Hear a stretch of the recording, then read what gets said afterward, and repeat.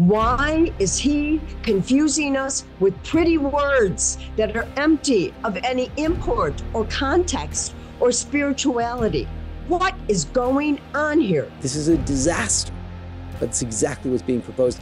And it's all tied in to the concept of synodality. This is really not about the Bidens. This is about intelligence agencies that have gone completely rogue.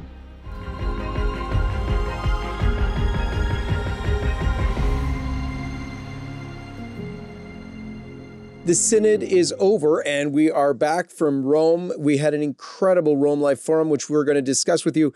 But there's so much going on right now with the United States having betrayed Christ again, at least in Ohio, with this unbelievable vote, putting abortion right into the Constitution. It's stunning. It makes a lot of people worry about the future of the United States in a very real way, because the blood of these children cries out to heaven for vengeance. Nevertheless, we have all sorts of things going on. We have Bill Gates talking about digital ID for newborns in Kenya. And we have Jack Maxey here to discuss with us that there were 40 confidential informants about Biden's criminal activity being discussed in the Congress now as well. All that and much more on this episode of Faith and Reason. Stay tuned. Hey friends, so to celebrate the momentous overturning of Roe v. Wade, we at LifeSite have minted just under 10,000 of these brand new limited edition pro-life silver rounds. Each round is stamped on the back with an image of the Supreme Court of the United States featuring the date that the High Court delivered this historic victory. And on the front of our pure silver rounds, there's the LifeSite logo surrounded by a brilliant sunburst and draped with olive branches to commemorate LifeSite's 25 years anniversary of serving the pro-life and pro-family community. I want you to know too that if you go to St. Joseph's Partners through the LifeSite link, you will be able to fulfill there all of your silver and gold needs in this perilous time. May God bless you. Jack, Liz, and Father Murray, welcome to the program. Thank you for having me. Thank you. Great to see you. So good to be here with you always. Father, if you could start us off with a prayer, please. Certainly. In the name of the Father, and of the Son, and of the Holy Ghost. Amen. Amen. Our Father who art in heaven, hallowed be thy name. Thy kingdom come, thy will be done, on earth as it is in heaven. Give us this day our daily bread, and forgive us our trespasses, as we forgive those who trespass against us.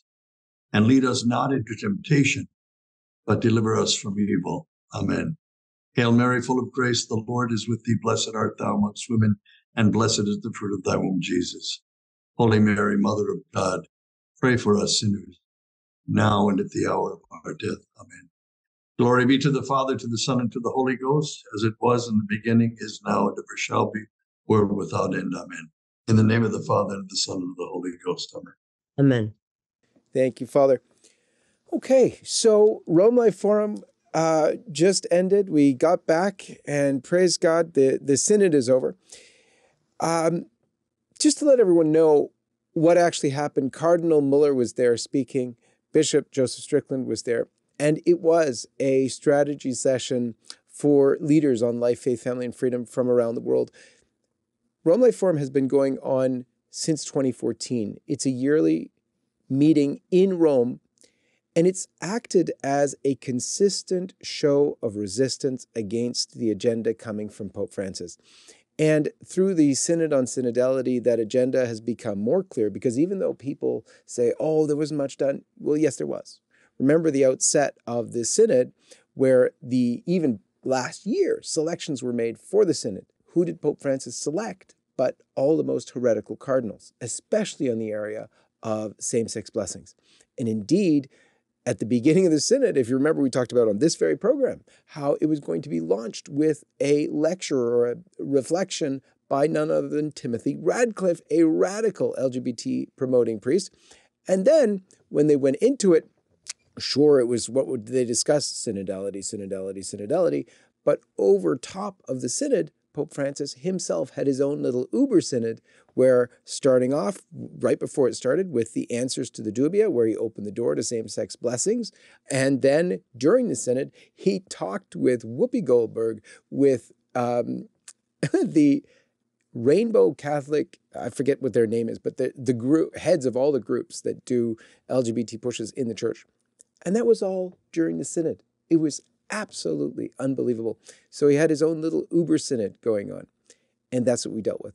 Liz was there, and there were leaders from all over the world. It was absolutely incredible. Liz, thank you so much for your contributions there, which were stellar. And I encourage everyone to go to LifeSiteNews.com, go to our video page, and you'll be able to watch the presentations as we're now rolling them out. That press conference that we did to react to the Synod was just stunning. And Liz, you were a total firecracker. I have to give you the good news and the bad news. The great news is the streets of Rome are full of young priests in cassocks. And it's almost like it's the public protest of Pope Francis, who has been, denigrating priests in cassocks as saying they're clericalism. The bad news is that I can attest to the St. Peter's Dome is black, turning black. I guess we can all say the future is bright. One thing I want, John Henry, the Rome Life Forum, what a great team you have. There were people from 23 countries. The Africans actually, took the spotlight with their brave witness, leading the charge both at home in Africa, at the Synod, and at our Rome Life Forum. In fact, I think one of the most famous comments from an African bishop is that the LGBT gay marriage is really about witchcraft. That's what we call it in Africa. The Africans are really going to continue to push back. We understand that they push back in the Synod quite a bit. And I learned a great Italian word when we were talking about the Synod documents and how obtuse and vague and ambiguous. An Italian came up to me and said, we're all calling Pope Francis's Synod documents super cazzola. Father, you may know that name, super cazzola. It's an Italian word that means not only word salad, but it's a word that has no meaning. And so that, that's what I'm going to refer to the Synod documents going here forward. I just have to say, it was amazing because there are all these organic cells all around the world, cells of resistance, be they processions in the rosary, be they pushing back on the LGBT agenda, pro-life. It's amazing all over the world. And that's what I took away, that people are not waiting for leadership. They're just moving forward.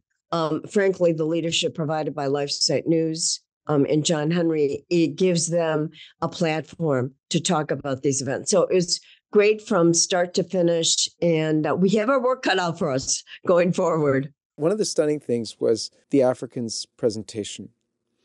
At one point, Alice Muchiri, who's the head of Catholic politicians in Kenya, and they have a majority there, by the way, she's describing how politicians, if the president calls or a bishop calls, they run to the bishop first, because they know that if the bishops call and say, we're watching you, their political career is over. They are so concerned about the church because the church is still a moral voice there that the majority of people listen to. And it is absolutely stunning. We got back and we saw what just happened in Ohio, it's unspeakable. And yet that could never, ever happen in Africa, because in Uganda and Kenya, at least, where we had our representatives from there, it's just stunning. It's like a different universe. But they need our help too. They need to know what's actually happening. The MP from Uganda who was there, Lucia Kello, she basically admitted, she would tell people, oh, it's not that bad. There's not that much going on in Rome. There's a problem. And she said she had her eyes opened and she apologized to those who were raising concerns to her before and whom she dismissed. She said she was wrong. It's just stunning. They are so powerful. Their voices are so powerful. And it's a blessing for the church. Africa will be able to stay to the truths of Christ, whereas the West seems to be losing it. And I think also, by the way, people should know, Americans, that the UN, that the NGOs, that the United States USAID are dangling in front of the Ugandans saying, unless you change your laws, and may become pro funds. And in fact, they're withdrawing hundreds of millions of dollars. And yet the Ugandans are saying, you can't buy us off. We are a family nation, and these are our values, and you can't threaten us. So take your money and leave. I mean, this is really impressive in a time where the whole world is awash in these abortion LGBT agendas. So a shout out, and I think we should all take a page from Uganda. One thing that's interesting, I think it was the Commerce Department put out a notice about a week and a half ago saying that they're warning companies about doing business inside Uganda because they could of employment laws here in the United States. I think the really sad part of all this is that I don't think that the discrimination was that great in Uganda before all this. I think it was more like the United States of 40 years ago, where don't ask, don't tell was the rule, and discretion was the better part of valor. I think what these African nations resent so much is the United States coming in there and imposing our moral code upon them, a moral code that really isn't even ever been brought to a vote in the United States. Remember, gay marriage in California by 58%. And a year later, the Supreme Court decided, this was a human right. But I think they resent our meddling. And I think you saw this in Niger, where they're flying Russian flags. This wasn't so much because they love Russia.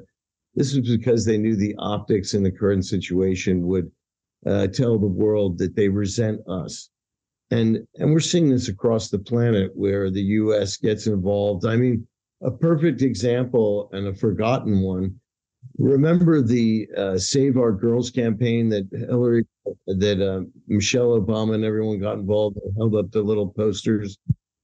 Well, those girls were never saved because Nigeria wouldn't fold to the LGBTQ thing at the time.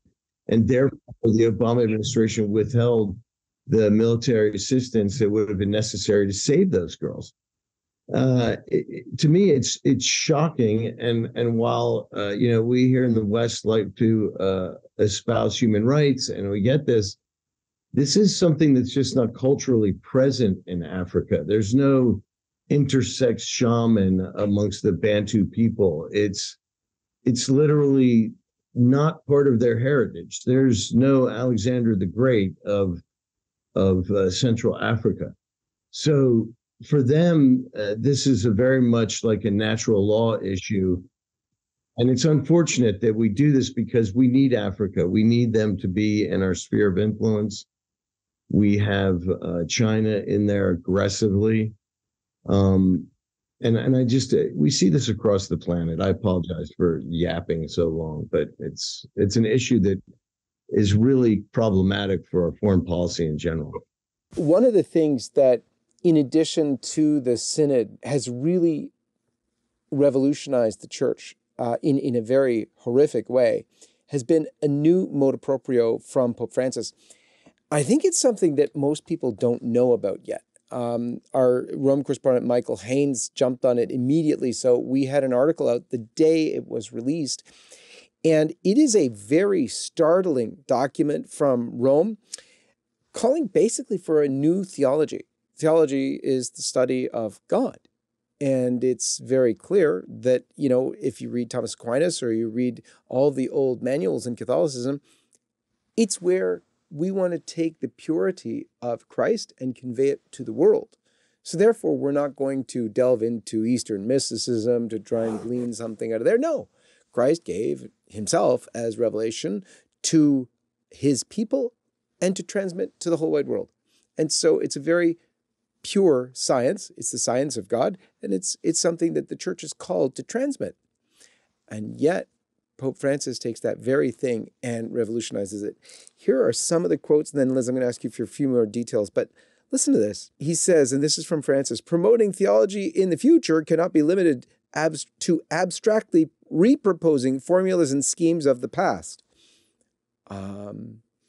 well, then what is he going to do with the creed, which we've been professing for the last 2,000 years, this formula from the past which expresses perfectly our faith?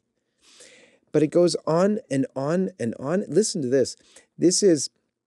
Francis argued that theology would necessarily move away from a path of presenting and teaching truths and into, and I quote, into a culture of dialogue and encounter between different traditions and different knowledge, between different Christian denominations and different religions, openly confronting everyone, believers and non-believers alike. What are you talking about? For one thing, this sounds all hoity-toity, so I'm sure there's many, many intellectuals who'd be like, yes, this is so great because it sounds so wonderful. It's basically making our own theology, by the way, from our own observations and studying into, who wouldn't love to research into Buddhism and all sorts of Eastern mysticism and glean a gem of something or other that you can convert into a theology of your own making? This is a disaster. But it's exactly what's being proposed. And it's all tied in to the concept of synodality. Yeah, John Henry, the phrase that, absolutely sent me reeling is when he called for a new theology should not always, quote, be corresponding to the Christian face of God. Should not be corresponding to the Christian face of God. This is apostasy and heresy at the highest levels. We owe our life, our allegiance, our eternal salvation to the Christian face of God. Now, look, I want to challenge everybody to read this document. It'll be in our show notes. And I want you to read it with discerning eyes. Read it 3 times.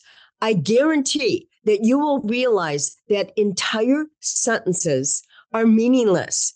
Paragraphs are indecipherable. Look, they're fancy words, as John Henry said, but why is he ambiguous?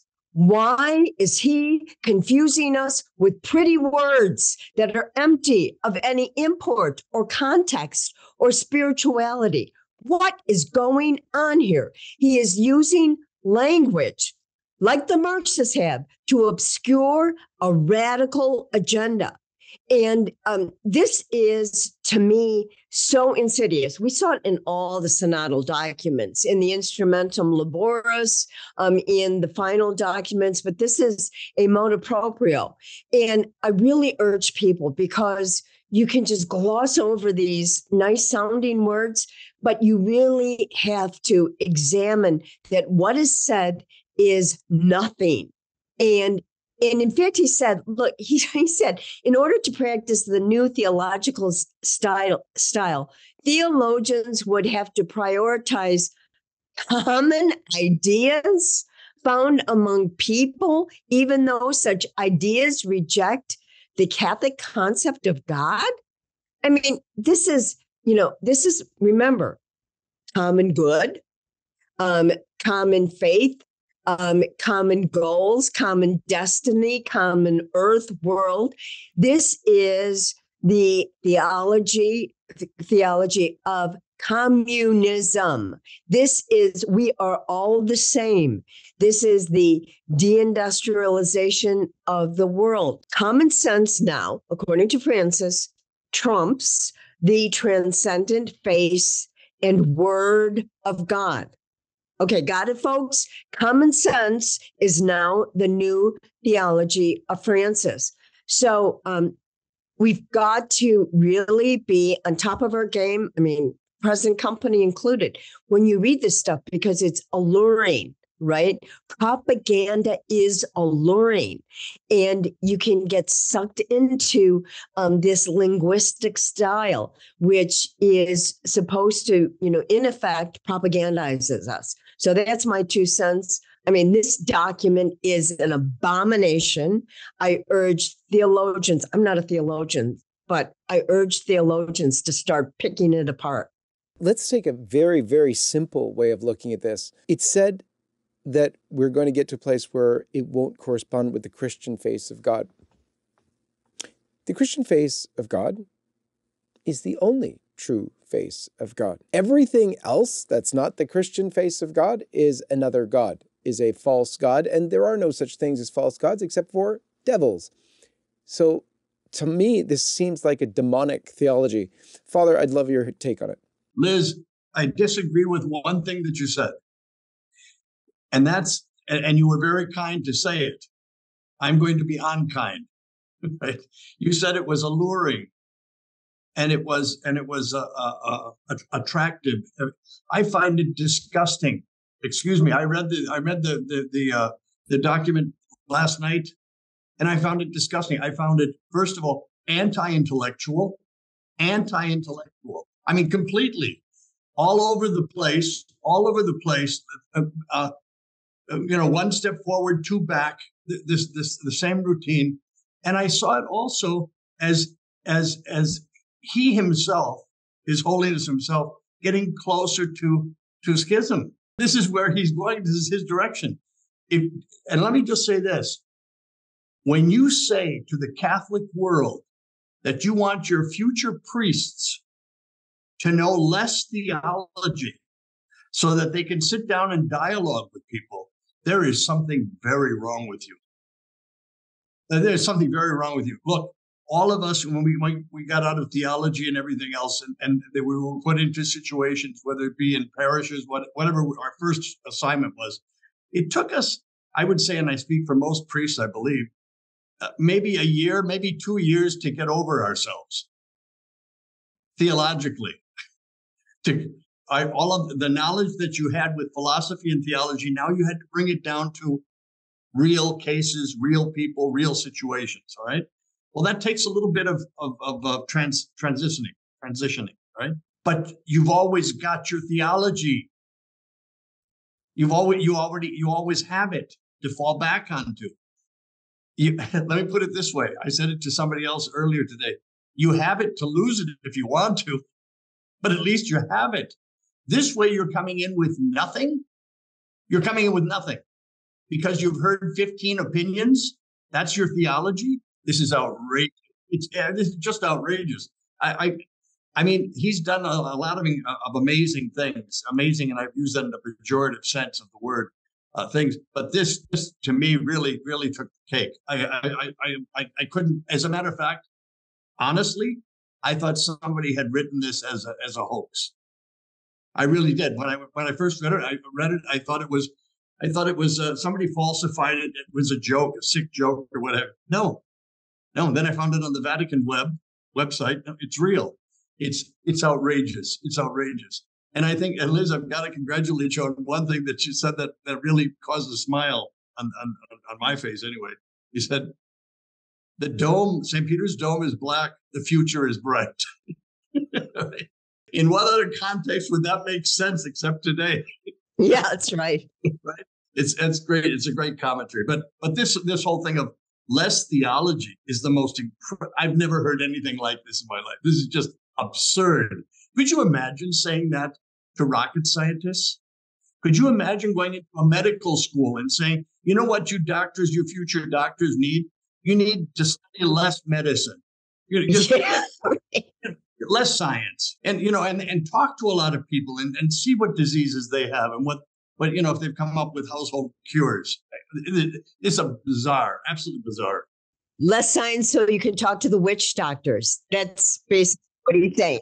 I've been reading more about the Mayan rite in southern Mexico. This is insane. This is absolutely insane. You're chopping off 500 years of Catholicism, of Christianity, and you're going back to breaking eggs on people's heads and reading entrails of pigeons and chickens. This is absolutely bizarre. I'm at the point where I don't even really know how to respond anymore. And when I told you that I read the document the other night, thinking that it was a hoax, I really did. I couldn't believe this was serious. This is where we are. The whole thing, and you know what? The comments that you made about the Synod on Synodality. What a ridiculous name. It is rigged. It's a hoax. It is rigged. It's rigged. This is the circus people. The carnies used to say that. All of the games at the circuses were rigged. This was rigged. And you look at all of the people that were handpicked to choose hand chosen to be in these groups of discussion, it's rigged. It's completely rigged. You can't rig God. You can't outrig God. You want to fool God? You're gonna rig everything and you're going to fool God. Not going to happen. It's not going to happen. And this is what I've been telling. I get hundreds of emails every week. I really do, from everywhere around the world, and people are looking for hope. And I keep telling them there is hope. It's just not following that. Just stand your ground, learn more and more of your own theology of catechism, and stand still. Hang on, just wait. But this is outrageous. I don't have another word for it. It's just outrageous. I'm sure we're going to be hearing much more of that in the coming days. It was just broken, of course, and in light of this end of the Synod. So there's going to be much more on that. But I wanted to get to something else. Something stunning happened in Congress this week. We had Senator Grassley give us information about the Biden criminal activity. Apparently, they had 40 whistleblowers come forward. Jack, can you give us more details? Senator Grassley wrote a letter asking what happened to the investigations concerning 40 confidential informants that the FBI had with information concerning potential criminal activity by Hunter Biden, Joe Biden, and his brother Jim. And yes, there is multiple examples of criminal activity. But somehow all these investigations were shut down. Now, what I found very interesting reading the document was that it was specifically shut down by the Baltimore office, which is kind of a euphemism for the counterintelligence group, which is based up in Baltimore, right next to NSA. It is the group from which Peter Strzok was the number 2. Peter Strzok was the guy who testified against Donald Trump and had the affair with the female long-faced lawyer from the FBI and said that we're going to make sure that Trump doesn't get reelected. That was his group. It was also a FBI agent from the counterintelligence group in Baltimore or associated with that group who went to pick up the laptop from Mac Isaac's store on the 9th of December, 2019. Remember, this is a long time ago. This is before the first impeachment.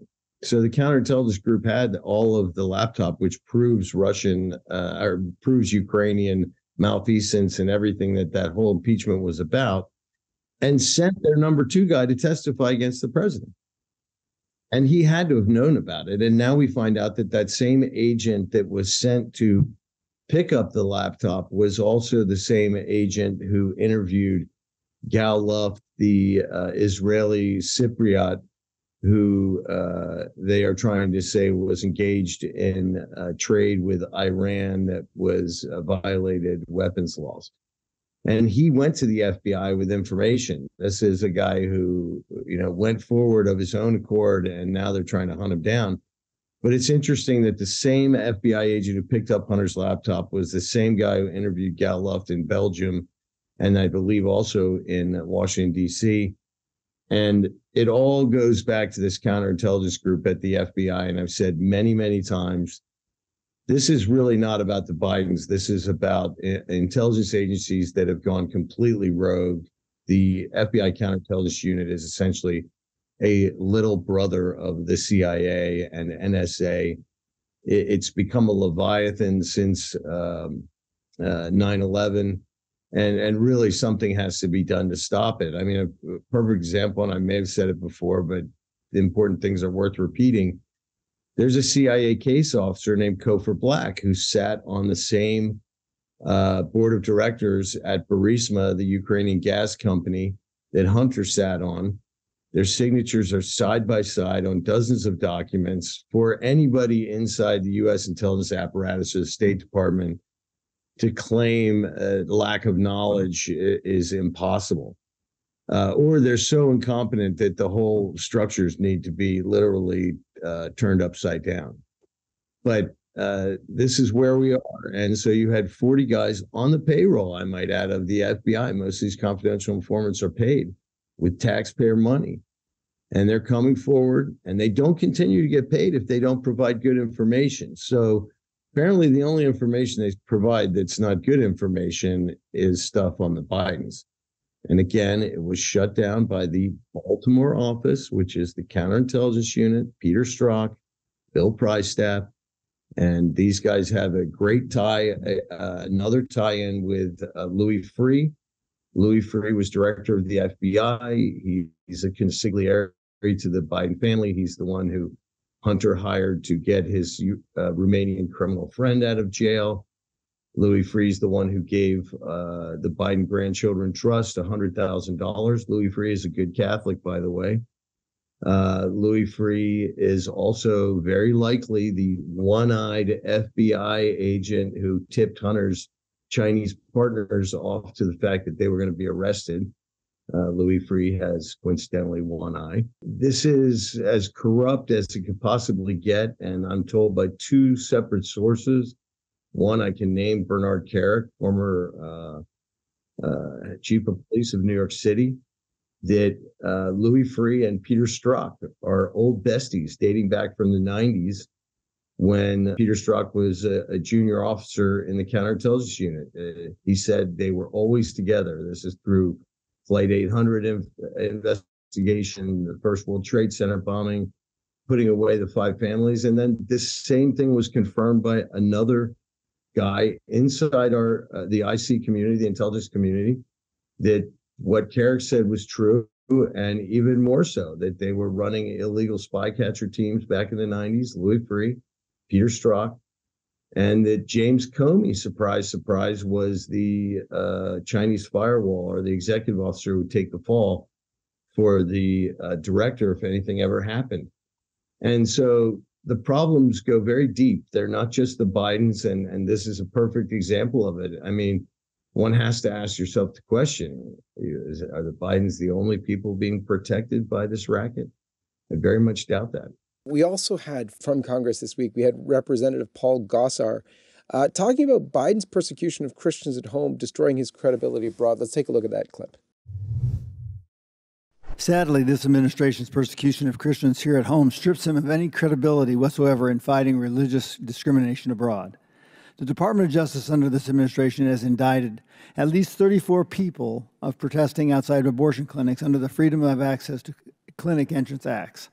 Many pro-lifers face years behind bars. One man, Mark Hoke, was arrested in front of his wife and 7 children in an unnecessary and brutal raid where FBI agents brandished their weapons at the family.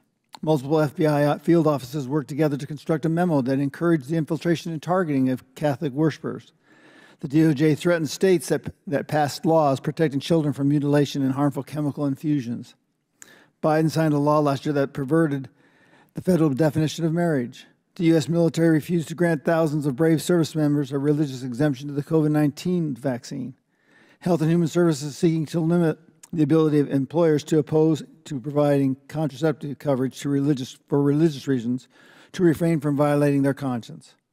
January 6 prisoners have claimed that federal prison officials have prevented them from attending religious services. Meanwhile, rioters who destroyed property to the tune of $2 billion in the Summer of Love and pro-abortion terrorists who firebombed pro-life pregnancy centers roam free. This administration should start with itself when it comes to eradicating religious freedom. Now, question, Mr. Curry, does the persecution of Christians here at home by this administration undermine the ability of advocates to help prosecute Christians abroad? Congressman, I'm sorry, I beg your pardon. My expertise is on international persecution. I would... Dr. Patterson? Do you mind saying the question one more time? Yeah, does the persecution of Christians here at home by this administration undermine the ability of advocates to help persecute Christians abroad? I'd say that the persecution of people of faith at home does undermine our efforts abroad. Would you agree, Dr. Mobbs? I would agree, yes. As we know, there's worldwide persecution of Christians, primarily in Nigeria, but all around the world.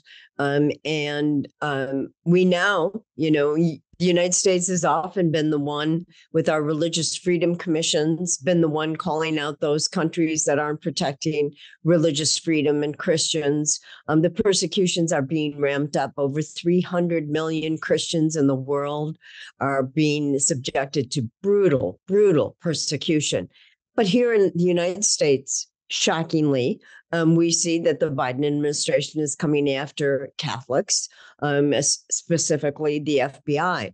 And Paul Gosar was, very astutely reminding the Biden administration that we're not going to be able to call out to the rest of the world about the persecution of Christians when, in fact, there is a rampage going on against traditional Catholics, against Christians. We will continue to see and find out more and more about operations by the government going after peace-loving Christians and Catholics, and posing them as domestic terrorists, which is, absurd to the extreme. But nevertheless, the moral voice for how many generations America is now doing what it has been criticizing other countries doing, persecuting peace-loving Christians. It's a real sad state of affairs. Only one thing I think would be worse than that, Liz, and that would be if the church hierarchy was also complicit in that. And this is what concerns me very much, because I don't see them reacting strongly to the persecution of, if you will, traditional Catholics, Latin Mass Catholics, who are being targeted. I don't see any reaction there. I don't see a reaction against the Catholics who are being targeted, sent to re-education camps in China, those who refuse to go along with the Pope Francis's new ideals for religion in China. I don't see any reaction. And I'm beginning to fear that there's some cooperation or collaboration between the hierarchy and the governments. It's always discouraging in history. It's always a red flag, let me put it that way. When the church is in agreement with the government, there's something wrong. There's something wrong. Somebody's not doing his job. That's all I can tell you. One side or the other is not, or both are not doing their job. And I find it very suspicious, all of this happening without a word of criticism from the hierarchy, nothing. Yeah, at the same time, Pope Francis is going after traditional Catholics. We see the FBI going after exact same time. My prayer is, to Jack's point, is that we have 40 whistleblowers in the Vatican step forward. I would like to see the same kind of courage coming from those in the inside of the Vatican as we do from those whistleblowers who are bravely stepping forward in the FBI. We have yet to see that, except for Archbishop Vigano. One of the things, Liz, I just wanted to get to, because the Ohio situation is so horrific, but it brings up a neat opportunity to talk about something. So the arguments on which, this is usually predicated are, we want safety for women and we can't let them get back alley abortion, so we have to make it available. And so, they're radical solutions for those states now that have protected life. They're like taking people across the border. We just had an incident in Oregon, I think, that exemplifies the horror of this situation. You want to give us details there? Sure. An Idaho mother and her son are being charged with kidnapping and taking the son's 15-year-old statutory rape victim out of state for an abortion in what's being considered as a media test case for the state's abortion trafficking law. The mother is being charged, and son are being charged with felony the son is being charged with felony counts of rape, second-degree kidnapping, producing child sexually explicit material. The mother is also being charged with felony counts of second-degree kidnapping, trafficking in methamphetamines, possessing controlled substances, as particular fentanyl, and harboring a wanted felon. They were investigating. The victim's mother said that her daughter had been raped and then taken for this forced abortion without the parents' permission and without the girl's permission. This son is facing up to life in prison for rape and up to 115 years for the other charges. The mother, is being charged with up to 44 years. But there is a law on the books in Idaho establishing the crime of abortion trafficking. And it certainly seems to me that this particular set of circumstances falls within this abortion trafficking crime. And we're seeing, with these wide variety of, abortion trafficking laws on the books in certain states, and then these broad laws like what will happen in Ohio, constitutionally embedded laws having abortion as a protected right. We're going to see a lot of confusion. And this really does point out that the left never rests. We got the Dobbs decision, didn't we, in the Supreme Court? And what happened? They immediately pivoted to moving on embedding abortion as a constitutional law in all the various states. So we've got to up our game, pro-lifers. We've got to be ever vigilant that they're going to continue to push this agenda. And 14 states currently ban all or most abortions. But the left is going to continue to target these states like they did Ohio. We had a disastrous election with 56% of the people in Ohio voting to embed this just draconian abortion law into the Constitution. And what happened? The pro-aborts outspent pro-lifers by $12 million. The constant bombardment of ads, and Ohioans were just not paying attention. One of the things that also happened this week, and I know there's so much going on, but there's a few things that we already touched on that I thought we should come back to, because part of the Nashville shooter, the identity and manifesto came out, just part, not the whole thing. But it's still at least somewhat interesting because remember this transgender shooter and people were threatened for even wanting to release the information. Give us details there if you could, Liz. The transgender shooter, they kept this manifesto quiet. Now we know why they kept it quiet. They do not want the world to understand and to see that mental illness is a part of transgenderism. That racism is a part of this particular really very troubled person. The language, and there's just a section of this manifesto that was released. She was talking about having a high body count of children in the school. She was calling them white crackers. She was calling them individuals with white privilege. She was going, this is what we call in law enforcement a police suicide. Police kill, people who want to suicide, police kill them. It's a police suicide. And I'm sure there's a lot more in this manifesto. But this slice of information tells you the anger, the violence, the vitriol. And I'm tracking a number of trans crimes happening around the United States. And keep in mind, and people have to keep in mind, much of this is being suppressed and censored by the media because they want to create this privileged class of individuals. And as if they're on the same plane as everybody else. They're extremely troubled. This is a mental illness. We're going to find out more about this in what's in this manifesto. And we're going to see a violent, troubled person that many people knew that she was harboring these thoughts.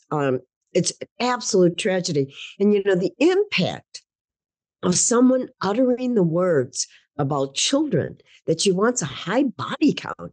What kind of madness is that? Was this person on steroids? I mean, what drugs was this person on to transition? In any event, there's got to be answers. The FBI has got to stop censoring these documents and this information. The public needs to know so that they can prepare and protect their children and their communities from this kind of indiscriminate violence. On the abortion issue and the Supreme Court decision, I think we in the pro-life movement and Catholics particularly make an error in thinking that this was a moral decision. This was a constitutional decision, despite the fact that we have many Catholics on the bench. It was a pure, clean decision. So we have to expect that it's going to go back to the states and they're going to make their decision. You have to remember that all these states, Ohio is of interest to me, but places, there were 26 or 27 states in which there were no laws concerning abortion in 1972, right? Pure decision between you and your doctor. So I agree with you, Liz. We have to be vigilant on the basic level, and it shows you that they passed this in an off-election year, and we have to be more vigilant at the ballot boxes. When it comes to this crazed individual, a couple things that I took away from the 3 pages that we were able to see were, number one, she called all the students faggots, which is a slur against, I would imagine, her community. And then, or his community, whichever day it was. And the other thing that I thought was very interesting, if you could see on the one of the right-hand side, her page called Death Day, it looks like she created a cost structure for her little activity.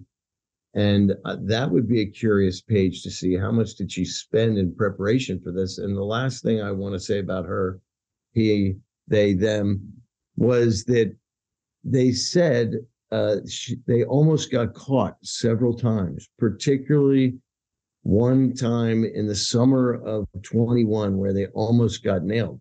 So obviously this person was up to crazy stuff for a year or more before they went out and committed this act right now in March of 23. So what I would really like to know is where were the parents? Where were the peers? Because I don't believe somebody with these strong attitudes and secondarily, a hatred of the white race, white privilege. This person's talking about this. And she also mentions one more thing. I apologize. Going to a gun range on the way to the school. I think she was used as a prop so she could put her gear together at the gun range and then leave and go to the school. But this crazy was at a gun range on a regular basis. I mean, didn't anybody see that this was not a well person? That's what I don't understand. We see this over and over. And the same thing, Liz, in your home state of Skokie, was that transgender kid who shot up the parade. Remember, in a dress and that, shut that up. We don't even get used to gun control arguments when it's that clear. Yeah, he was in a dress and just shot indiscriminately during the July 4th parade. All sorts of signs. But everybody is afraid to be called homophobic, transphobic. And so nobody intervenes anymore. Remember the old days where moms would look out, the front window to make sure the kids playing were okay and safe. Everybody watched out for everybody. Those days are over. You can't. We're all being censored. We all need, to be liked. We can't be hateful. Those moments in our community where interventions save lives, whether it's a drug intervention, mental illness intervention, they save lives. But you can't just cross your fingers. You got to take a step. I mean, it's like being a whistleblower, right? It's the same thing. The same thing happened in Maine last week. This guy was clearly having schizophrenic episodes. All his peers in the army, before they removed him with cause, said that they were afraid that he was going to do something like this. He would talk crazy all the time. His ex-wife and his son were in fear of their lives for this guy. They talked to the police multiple times. I mean, if you're going to have red flag laws, right? Can schizophrenics have guns? I mean, how do we define the mental illness at this point? And this was a guy who the authorities had knowledge about as being somebody who was off his rocker. And yet, they're allowed access to these things. I'm not for control, but there are usually leading indicators before these people take the leap off into the abyss. Father, I wanted your take, because the Ohio decision is, I think, scary for America, scary for Ohio particularly, because of the whole notion. Their blood cries out to God for vengeance, I think is something quite real. God does punish those who turn from him in these wild ways. Just last week, we heard that President Macron in France is going to do the same thing for France. He wants to enshrine a right to abortion in their constitution. We just passed in Europe, as we were coming back, in the last few days, they had a massive aurora borealis seen all throughout Europe. I actually caught one just yesterday in Alberta, Canada as well. Is there some connection to, the things we do on earth, the signs in the heavens, and punishment from our Lord? Signs are signs. They're real signs. Oh, spring is a sign. A blossom on a tree is a sign. Anything is a sign. And I think when we have unusual lights coming at night, yes, that's a sign. I would sit up and take note of that. As a matter of fact, I am. I'm doing a little bit of private research into Fatima and La Salette, and to a few other things. Let me say this, and I mean no offense to anybody. I personally am leery of these things, of prophecies and everything else. I like to stick with our Lord and Savior Jesus Christ, the Blessed Mother, and His Holy Church, and that's it. I think that what I'm doing, I feel like St. Philip Neri. Remember when he was playing cards and on a Sunday night with four other priests, and one during the card game said, "What would you do if you knew the world was ending next week?" And they all gave different things. Well, I'd go reconcile with my brother. We haven't talked in 10 years. Well, I'd settle an affair about an inheritance, an amount it's been pending for 20 years and this and that. And when it came to St. Philip Neri, he said, I'd continue playing cards. If you're okay, you're okay. If you're okay, you're okay. I feel sorry for a world that is not okay. That's the problem. I feel bad for the world. And I think to a great degree, we, as the Catholic Church, have failed the world because we've become more like it. And we haven't stood in opposition to it and corrected it. We're going along with it. I have to say one thing what are they called on YouTube? Shorts? They have shorts, that are right. Well, some of them are really great. And I heard one the other day that made me laugh out loud. And it was on the abortion issue. There was a young man full of zeal talking to a young woman, and he was on the side of life. She was on the side of abortion, and they were back and forth, the classic arguments back and forth. But finally she stopped and she said, well, that's just a clump of cells. And this young man looked her square in the eye and said, you're a clump of cells. She went back. She didn't know how to react. She was absolutely frozen. And I thought this was excellent. Yes, that's exactly it. When it hits home, it makes sense, right? But I thought if you haven't seen that, you really should. It's fantastic. It makes the point. One other thing, as Jack was saying, and also Liz brought up, I would love to know one day before I die, what percentage of the United States, what percentage of Canada, what percentage of France is on drugs? I mean, mind-altering drugs. I would like to know the percentage of that. Whenever they're arresting all of these people who are obviously mentally unstable, we understand that. We get no reports about them being on drugs. I think that should be included in every sort of report. He was on this or she was on that. We've got a major problem with drug addiction, and we're looking everywhere else except at what's wrong with us as a people. Mental illness is a problem. drug addiction, I think, is a bigger problem because I happen to know drug addicts who became mental patients. They were not mental patients before. And this is growing. I'd like to see that reported. I'd like to see somebody the federal government do a major survey of this and give some stats on it. But anyway, that's my 2 cents. You know, Father, when you talk about Ohio and this incident, Ohio is a very broken state. It used to be the heartland. It used to be an industrial center in the heartland. It used to be very conservative. Ohio as a state, I think, had the highest participation in Vietnam, had the highest casualty rate of any state on a per capita basis. There are multiple counties in Ohio, rural counties, where more young people die every year of overdoses in those counties, talking 4,000 or 5,000 people sometimes, than died in the entire Vietnam War from those counties with the highest death rate from the war.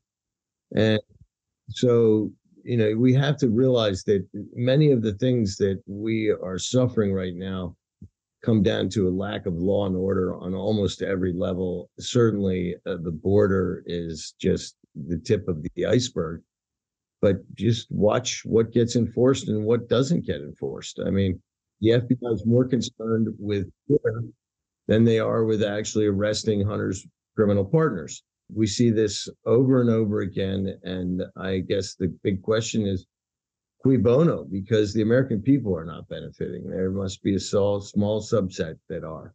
One of the things before we leave off, and I want to give you a chance, Liz, to go through some of the good news, because I know there is some good news. I raised the issue of the lights to bring us back to the understanding of what's going on in the Holy Land. War is always terrible, but a lot of these things have been prophesied. And the reason why I brought up the Aurora Borealis is because in Fatima, Sister Lucia said that our Lord told her there will be a great light which will indicate God's punishment will be about to come upon the world. And right before the advent of the Second World War, you had this massive Aurora Borealis. In fact, it was so startling that it made it into all of the newspapers. People thought, the city was on fire. The ships thought the city was on fire because that's why there was so much bright light in the middle of the night. This is an account from Professor Roberto Dumate, who was with us at Rome Life Forum. He's a very famous Catholic historian in Italy, but he was just writing in a publication called Voice of the Family. He wrote this about the Aurora Borealis. He wrote, on November 5th, an unexpected Aurora Borealis lit up the skies of Europe and of Italy, where it was seen from the Alps to Puglia. Astronomers have offered the scientific explanations of the optical phenomenon, but one who has a spiritual or supernatural spirit turns a thoughtful gaze to heaven and wonders if this event might not be connected with the Aurora Borealis of 1938 and 39, which, according to Sister Lucia of Fatima, announced the Second World War. An apocalyptic sign?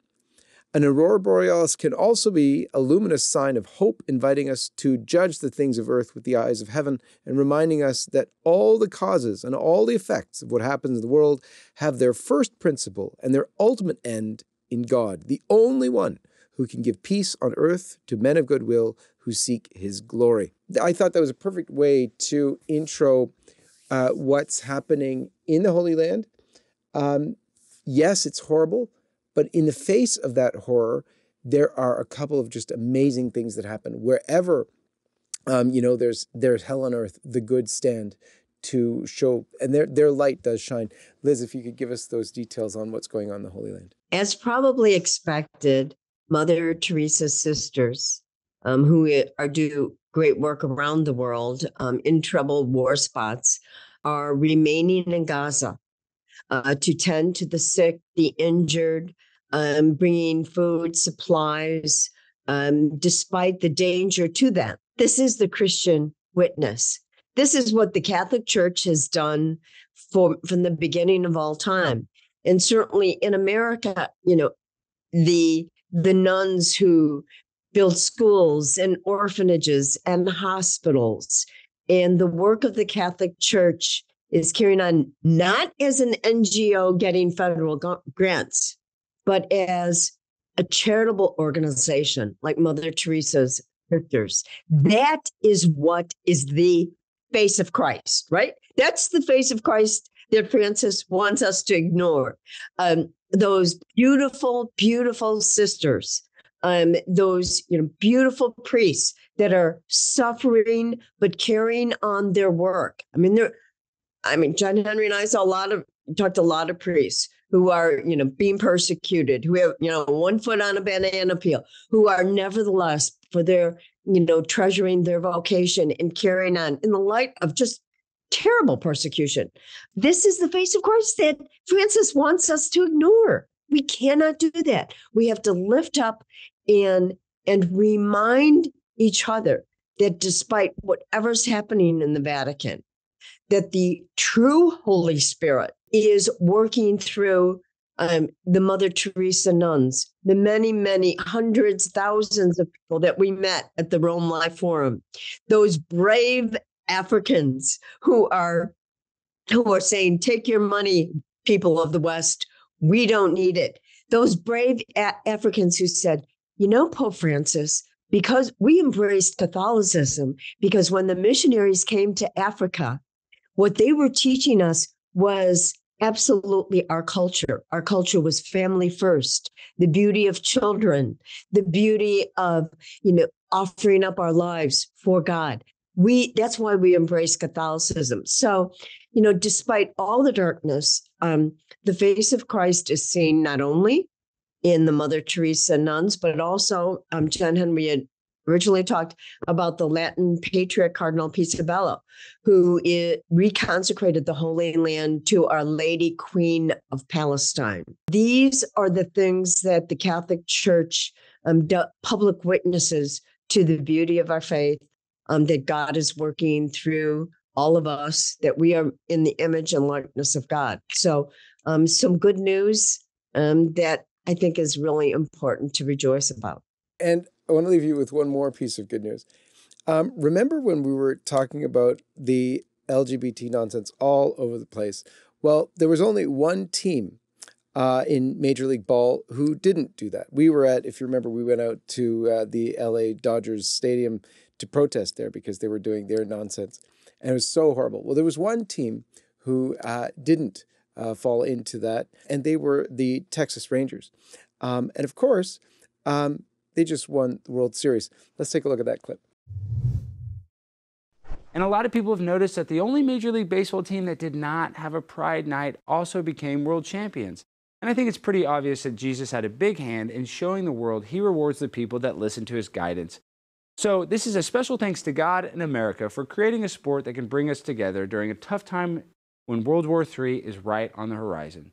So let's celebrate the Rangers and not the Los Angeles Dodgers, who host drag queens at their games, because we learned a huge lesson for transgenders are only good at beating women in sports and not men.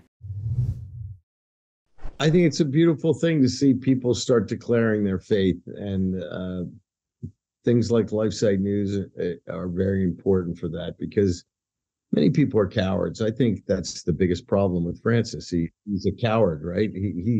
He's willing to yield to the mob rather than do what he knows is the right thing. And we see this across the population. So when you begin to see professional athletes who are risking endorsements and everything else, talking about our Blessed Mother and Jesus Christ, that's a positive thing. That's courage in the arena, and it gives courage to all the fans. So, amen. Just one thing to add to what Liz was saying about the good sisters.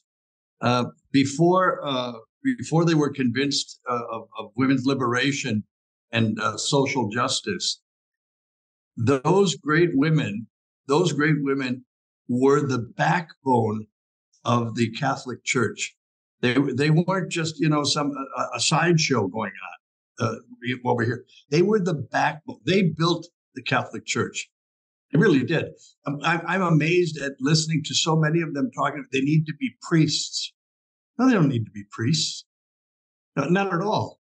Those sisters who are remaining in Gaza right now, Mother Teresa's sisters, are the strongest women in the world. They have a priesthood that is non-paralleled. It's fantastic what they're doing. This is what we need more of. And I'll tell you something else. One of the secrets that the sisters had, especially the traditional sisters, they could cause grown men to help them. A grown man would look at those Protestant, Jewish, Catholic, didn't matter. They would look at those women and see their dedication to whatever cause they had and jump in and help, right? This is what they could do, and they still can, and many of them are doing it. They're growing also. Look, I've got a place here where priests come they come for retreats and sometimes they're a little bit burnt out. A lot of them discouraged by what's happening presently in the church. I keep telling them, no, hang on. I see traditionalism growing. Just 2 weeks ago, I had a group of young priests here, all in cassocks, of course, petitioning to begin their own religious community. This is fantastic. Things are happening that we don't see, but they are happening, and the church is alive and well. And I think after this pontificate, God willing, a lot of men and women are going to be able to come out and show themselves and live openly what they profess and be Catholic again. And I think the church is going to be Catholic again too. There's a lot of hope. Thank you, Father. Thank you, Liz. Thank you, Jack. And to all of you, so good to be with you again, back from Rome and everything else. Stay tuned next time for Faith and Reason, and we'll see you then.